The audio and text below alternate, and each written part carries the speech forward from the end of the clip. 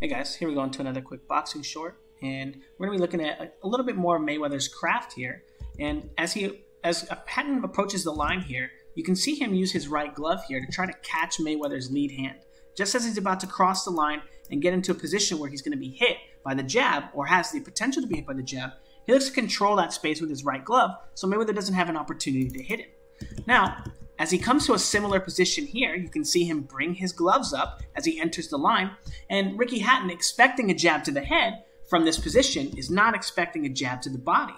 Okay, now let's take a look at Mayweather's position, kind of on the back foot. His head is going to be on this side of Ricky Hatton's head, and then he shoots the jab to the body. He's going to show Ricky Hatton a very similar position, okay? And now Ricky Hatton has to decide whether this is going to be, again, a jab to the head, a jab to the body, because he had been expecting a jab to the head. Now he's seeing the jab to the body.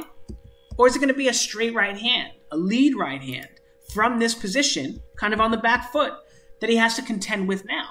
So again, he doesn't get hit by this punch, but the idea that Mayweather can make all of these attacks from this position gives Mayweather some kind of safety, because when he shoots the jab, his head is here.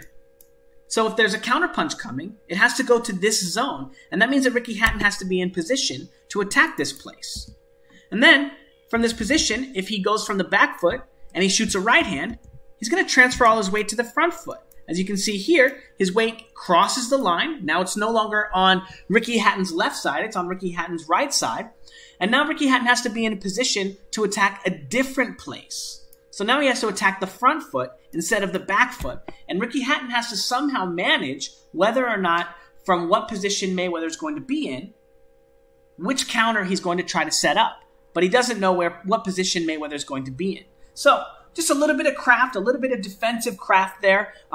As being a defensive fighter is often much more difficult than being an offensive fighter on average, because you're reacting. But Mayweather's able to kind of turn that on its head a little bit, simply by having multiple attacks from a single position, multiple attacks that he feels comfortable throwing from a single position. So just a little bit of food for thought and a little bit of craft. Again, we're going to be watching Ricky Hatton fight Mayweather on Patreon today. So these are just some quick clips I wanted to show. And if you're interested in checking it out, it's $10 a month, $10 to sign up. And yeah, there's just tons and tons of film studies, and we just keep putting more and more out. So yeah, check it out.